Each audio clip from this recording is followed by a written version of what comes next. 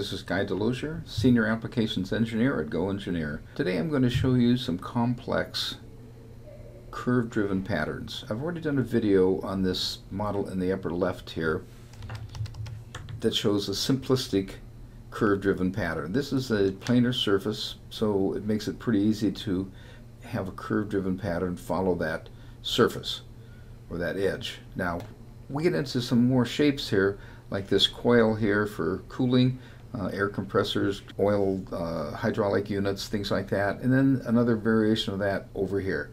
And then we've got a baseball, putting the stitches on a baseball. Gets a little more interesting. So I don't need to dwell on this one up here. I can just shut that off. Let's take a look at this one here. Now this one technically isn't even a curve-driven pattern. Basically what we got here are two sweeps. If I roll back here,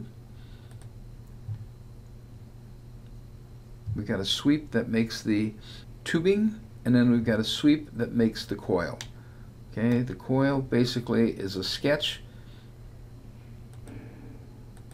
here that intrudes into the side of the wall of the tubing a little bit, and then we're using a sweep and having that sweep rotate around our path a certain number of times over the length of this thing.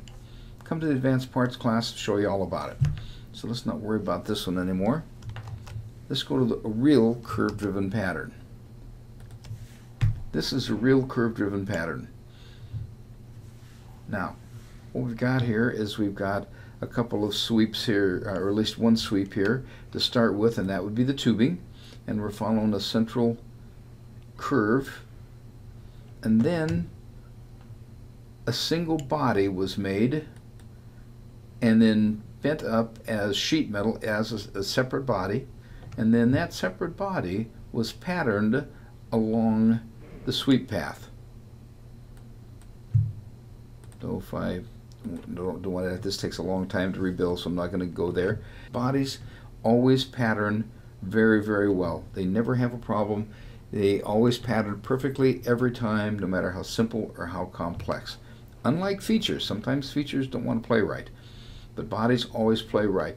And at the end, we combine this thing together to make it one single body, as if it had all been soldered or brazed together at the end. Now, let's look at the baseball. That's the interesting one here. What I want to do is put these stitches on the baseball. So if I suppress my curve-driven pattern that I've already got here, I've got my cutout here where there's two pieces here. That's one piece. This is another piece where these two pieces of cowhide have to be sewn together. Got a little detail ridge here to make it look nice, and I've got two separate bodies here. One here, this body, and this body. So what I want to do is I want to pattern these two bodies. Okay, so the way I built this, I made the cutout here for the cowhide with a fit spline so that it's all nice continuous piece. So if I pick an edge, it's all the way around. I can use that for my pattern. If you look at the first video that I did, I explained about that and why you need to do that sort of thing.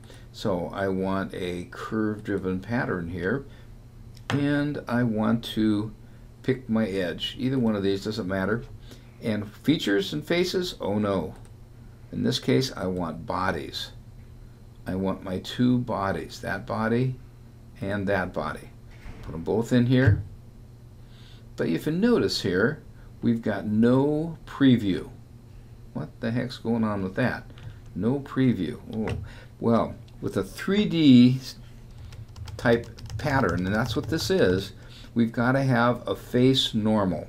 In this case, basically just this face of the cowhide here will give me what I need. If I click on that, I can see, oh look, now I've got a preview. Perfect.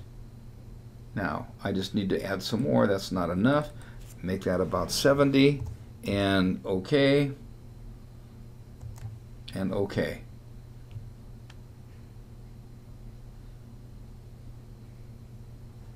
So there we go. We've added stitches to our baseball and following this three-dimensional curve. Guy Delozier, Senior Applications Engineer at GoEngineer. Thank you very much. Have a great day.